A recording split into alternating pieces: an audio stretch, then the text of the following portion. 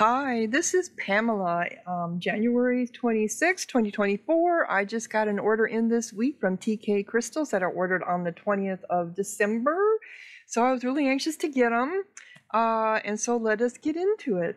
So it appears they gave me a free item. I think this is like a water infuser. Yeah, this has to be a free item because there's a bow in there. I'm really not sure what you do with it, other than I think you put some crystals in it and you strain your water through the crystals or something. Yeah, I mean, it's in Chinese, so I can't read it. But it's a thought that counts, I guess.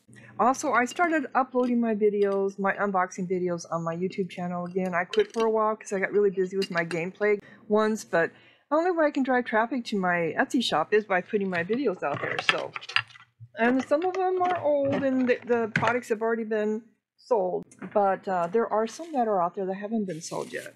So they have these beautiful, gorgeous carnelian eggs, and they are UV reactive. Now, when I got it, I saw this. I think they patched it.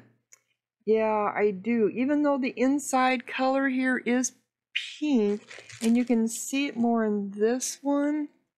This one doesn't have it. This also has some flower agate on it. So it's carnelian with flower agate and UV reactive. Yeah, I was a little disappointed when I got that because I don't think she ever showed the back of it. This, I'm pretty sure, is patchwork on there because there was either they chipped it or because that just doesn't look natural, not at all. But they're very smooth, like carnelian always is so smooth to the touch. Oh, let me check it under our UV. Hopefully the camera will pick it up. Sometimes it does, sometimes it doesn't. Well, I'm looking and even to my naked eye, it doesn't look UV. But these were, when Sarah did it, they were very UV reactive. I'm not seeing anything on the camera other than that's trying to blow it out. Let's try the other one. Is it UV? Sometimes if you just take the light away from it just a tad, it might show it. I think it is UV, those, yeah. It does have a little bit of UV in it if you move the light off away from it so it's not shining directly onto it. Yep, there we are. So yeah, if you had a UV room without a light like this on it, it would probably be really glowy. Glowy! And I'm sure this one is too, if I just, oh yeah, there it is. You just got to angle it right so the light isn't blowing it out. But yeah, this would be UV reactive too. So these are really nice, except for this one here with this patch on the back. I don't know, sometimes I think when they have these natural caves in them, they feel like they have to fill them in. I've seen that from some of other Sarah's things. She's like, oh, they filled it in because they thought it was broke or something. It's like, but maybe it wasn't. But this looks like it might actually have been broke. I don't know. But yeah, but still you got a nice combination here of the carnelian with the flower agate. And I believe that's called a blue flower agate. I bought some amazing flower agate slabs yesterday and some yellow and red moss agate spheres. These are really pretty. I love agate. Agate. And a lot of, not a lot, but quite a bit of agate is UV reactive. So this could be too, but it's just blowing out on my camera. So pretty little flowers incorporated into the carnelian eggs. Pretty. And then I got this beautiful golden bane dragon head. Look at how pretty that is. I've sold quite a few of my dragon heads. I don't have too many of them left now. So I figured, oh, I'll get some more. Of course, I ordered these over a month ago. I had a really busy holiday or Christmas over December. I sold a lot of crystals and it's still kind of going on. I just I think with Etsy, once you get more sales, people look at your sales and go, oh, okay, well she's reputable, especially with the reviews that they leave. So if you get more sales, it's hard to start at the beginning with no sales because then people are taking a risk on you and that's it. But isn't that pretty? He is just amazing, the color on him. Here again, he's very well polished too. I don't see any defects on him. And he's a nice size. He fits the whole palm of my hand. From the fingertip to the end of my palm. So he's a larger head. He's not huge. I mean, he's not small, let's put it that way. And look at the nice pattern. I don't know. I don't know if this is Jade, the golden bane, or if it's some kind of Jasper. I might have to look at that and see what kind of crystal this really is. It's called the golden bane. Oh, isn't that gorgeous? The coloring on it is really nice. And then, because I just love UV reactive crystals, I had to get some more volcano agate. And I had one that I just put out there that I unboxed a couple of weeks ago. And it had these really amazing drusies on them. 2 big nice drusies, and it got bought right away per near. So this one's got some nice drusies in it too. Just not as big as the other one. And that one was very UV reactive, and the whole crystal was. So let's take a look at this one. And then this one. Yeah, these are all. This one has a little cave in it. Isn't that weird? It's like it's almost like it's painted on there, but it's not. And this is a volcano agate one too. So let us see how this one also looks. Whoa, look at that baby. Wow, this is why I got it, because I saw these were very UV reactive. These were the best ones they had. In fact, I think I got to them, they were new arrivals, and I got to them before some of the other big buyers did, so I was like, ooh, I got here first. Yeah, look at how much UV is on this one. This one is going to be amazing. Oh, that's all. Here again, this looks like a cue ball. Not a cue ball. It looks like a bowling pool ball. That's all one color. I'm trying to think of the number that's green. I think it's 6 or 7, something like that. But look at how green that is. You get this out there on a stand under UV light, and you're really going to see this baby. It's very UV reactive. The whole thing is. I have a couple more. I think about 5. So this is 2 of them. Yeah. Gorgeous. Wow. Beautiful. So that's 2 of my gorgeous, very UV reactive volcano agate spheres. I don't know why I pause while I talk. It must be just the way I do things. Okay. And then I bought this amazing fluoride sphere, green. Look at how pure that is. Look, it's so translucent.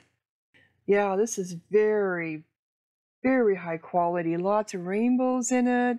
You can just see into it. I think it's like what they refer to as icy, because it's not so dark, but it's got just a hint of like pink or purple mixed in with it right there. You can see it. It's just a very, very small hint right there. It's purple. Yeah. But this is you can just see into it. It's just amazing. It was gorgeous. And then it's got these nice rainbows. Very pretty. Yeah, Anna ended up moving back to China, or I'm sorry, back to Russia. So she's no longer selling crystals, at least at this point in time. I don't think they have a crystal market in Russia anyway, not like they do in China. China is the biggest crystal market in the world, to be honest. So she finally got tired of being treated like a foreigner, because Chinese people do that to anyone who's outside of China, who's born outside of China anyway. But that just helps me, because that way I only have one place that I'm buying from now. God, that's just so pretty. Look at that. Oh, this is one you can just sit there and look at. This would look amazing on a lighted stand too. Look at the rainbows. Yeah, if you had a light stand, this would really show off its gorgeousness. Cool. And they're again very smooth. So there are no drusies on this one. For people who don't like drusies, and there are a lot of people who don't like drusies, then this would be perfect. But with just that hint of purple in there, it just adds a little bit of uniqueness to it, which is what I look for. Things that are just a little different than normal to draw your attention. God, that's gorgeous. And then another 2 volcano agate spheres. Oh, this one's got a really nice druzy in it too. Look at that. These will not last long. I can almost guarantee. Once I get these posted out there, listed on my Etsy shop, PJ's Crystal Bliss, these with the druzies on them will disappear fast. And these ones that are going to be very UV reactive will disappear fast too. Let us take a look at them. Oh yeah, here we go. Where are we at? Okay, there we are. My camera's not cooperating right now. Okay, yeah, this one has a lot of UV. The camera's blowing out, but you can see where the UV is going to be at on this. It doesn't take up the whole sphere like the other one I did, but it's got pockets of UV, and then along with this gorgeous druzy, yeah, it's very different and unique and pretty. The different patterns of the agate banding on it too. Let's look at the other one. Yeah, this one I knew this would be like this too. This is like a whole UV reactive sphere. You put it next to that other one, you'll have 2 spheres that are just nothing but UV reaction. Now some people might think that's boring, I don't know. But UV, I get a lot of searches for UV reactive crystals, so a lot of people are looking for them. They do. And I had quite a few of my crystals were bought as presents for people for during the Christmas shopping as gifts. Yeah, aren't those pretty? It's, you know, on the camera it looks blue, but with your naked eye, it's actually they're kind of a pinkish color. So the camera adjusts the lighting and the coloring of it. But I love the banding on that one. That was really, really unique. And then I bought this beautiful blue fluorite feathered tower. I love blue fluorite, and blue fluorite is one of the rarer colors. Yellow is the rarest, and then it's blue. Look at the rainbow there. Oh my God. So whenever I can see something with blue in it, fluorite, I always I'm attracted to it. Of course, blue's my color anyway. Isn't that beautiful? They have some amazing feather fluorite. In fact, they just got some new towers in, I think. They got a sphere that's actually for sale right now. A feather fluorite sphere, which you don't normally see them in the sphere shape. Isn't that beautiful? How translucent? Can we see how? Yeah, you can see how translucent it is. So it's a good quality. Very good quality fluorite. Very beautiful. It's a chunky tower. That purple in there is so deep purple. So it really accents the blue. The blue and the purple together just show each other off very well. I think that might be that green. Or is it a deeper blue? I think it's a deeper blue. It is a very deep blue. Then they had some they had some fluorite specimens. I ended up buying some of those too, blue fluorite specimens with some purple in them. Look at that rainbow. Wow, this is gorgeous. Yeah, I'm good. I don't have an Instagram or TikTok shop or TikTok account set up for PJ's Crystals Bliss, but I think I'm going to start doing that now. See if I can drive traffic to my Etsy store from there. Very pretty. I love the patterning of the feathered fluorite. It's just so delicate and feminine looking. It's amazing how this stuff just forms on its own. All the different crystals that come together or combinations of chemicals. Yeah. Okay. And then I got this Mokite sphere. I don't know why I got this one specifically. It's not as, doesn't have the character to it as I normally like to see with the Mokite sphere, unless it might have came from unpaid baskets. Yeah, the other day when I was there too, they were going through a lot of unpaid baskets, so I got some really good deals on some stuff. It's amazing the people that, you know, they claim stuff and then they never come back and pay for it. So then some of the stuff that these people had claimed already had a discount on them, and they're trying to clear it out, so then they even gave a beggar discount. Look at that blood color on there on that Mo-kite. They're again very smooth. Yes. And crystals, if you buy them from a specific area like Mo-kite, these only come from one area. So when eventually, if they ever run out, then your crystals will increase in value because they're no longer accessible to mining new crystals out of that area. That's why ocean jasper is expensive, because they don't mine it anymore. Very pretty. And that's why shatterite, something like that. I can't think of it. Anyway, it's a mineral that comes out of Russia from a little area. It's very hard to get the crystals out of there, and so they're always expensive because of the cost of mining and being controlled by the Russian government. But yeah, so this is a beautiful Mo-kite. And then my last UV volcano agate sphere. And this has got clear quartz crackling in it. So let's check it under the light. Yep, there we go. My camera's trying to compensate. Yeah, you can see where it's going to be UV reactive. Oh, looks got it really you don't see it on here, but it's where that kind of deeper green color right there. That is weird because it's not in the crystal itself. Oh, my camera's just not cooperating here. Come on. It was starting to. Yeah, anyway, it is UV reactive. If my camera would just want to focus right, but it's not. It's not working! Well, actually, where that crackling is at, it's showing up green on here. And it shouldn't be. But there should be some UV right there. Yeah, it's hard to get this to show up when I'm listing them too, because my camera's always blowing out. I was just looking at the different, seeing if I could see anything else in there. Yep, so that's my 5th volcano agate sphere.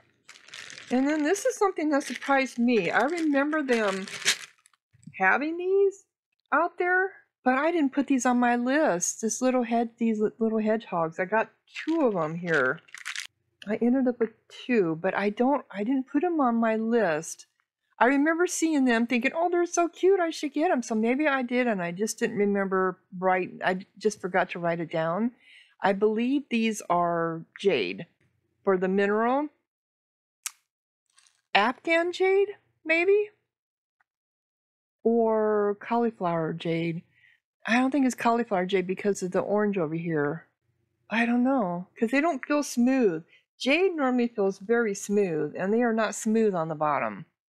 Not at all. So I don't know what kind of material that is, but they're just adorable. So I had thought about getting them. I guess I must have claimed them. I was thinking, oh, maybe they put them in the wrong basket. Someone didn't get their hedgehogs. They're cute, adorable. I've been selling more animal carvings too, because people like animal carvings. Very pretty. Nice, cute, adorable. I don't know if I can show this or not. They came out with these sunflowers that were made of different materials. They had ocean jasper, they had fluorite, I believe, and this is dream amethyst. These are dream amethyst. You can tell that from the back. Not so much the front of it, but it does have the dream amethyst pattern. Oh, you can on the front too. And I think this is dream amethyst. Should have been all dream amethyst. But yeah, so I thought these were really cool. Or this almost looks like, let me look at my notes. My notes just say dream amethyst, but that almost looks like ocean jasper instead of dream amethyst. They had combinations of where you could get the ocean jasper along with something else. I have a feeling that's what this is. This is ocean jasper for the main big flower, and then the Dream Amethyst other flowers. Because this does not have the pattern of a Dream Amethyst. Very delicate, and so you get the holder and everything with it. I thought, ooh, and they sold pretty good. I think they only had one left last time I looked. But that is a beautiful pattern. Very good patterning for the Dream Amethyst on there. So for people who like different type of decorations for their crystals. Like, you know, people who like butterfly wings and stuff, this is just something different they can do. Yeah, I'm pretty sure that is Ocean Jasper. I've seen enough of it now to know. Because the back does not have that pattern. Not at all. So this would be cool out there. And then my big thing that I got. I always save the big for last. And then this beautiful, gorgeous Afghan Jade dragon. They have some really cool carvings. They do. And this, if you can get them when they're on sale, because they've been there too long, or someone claimed them and then they come out of unpaid, you can get a good deal on them. This is very well carved. It's not polished, highly polished. I don't think Afghan Jade does. Which then, after looking at this, I realized that is what these are. These little hedgehogs are Afghan Jade. So I was right. I was right the first time. Isn't that beautiful? With the detail on it. Very, very cool for people who love dragons. This here again would be a statement piece for sure. They had a really cool cobra. I think it was white jade or Afghan jade. I can't remember. But the problem is the teeth. It was very neat, but the teeth didn't have bangs on it like you would with a real snake. It had teeth like fish teeth or human teeth. And it's like, and Sarah even mentioned, she said, I always thought something looked weird with this. She said, it's the teeth. They got the wrong kind of teeth. They got human teeth on there. And I looked and said, yeah, you're right. So, you know, that kind of ruins the whole effect of a cobra. You want the fangs, not human looking teeth, right? But this is so neat. Look at the pattern of the jade on there. Gorgeous. And this is a nice piece. Big. Goes past my wrist.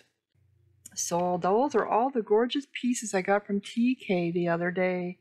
And I'll slowly be getting them up on my shop. So let me know what you think in the comments. And thanks for watching. Pamela out.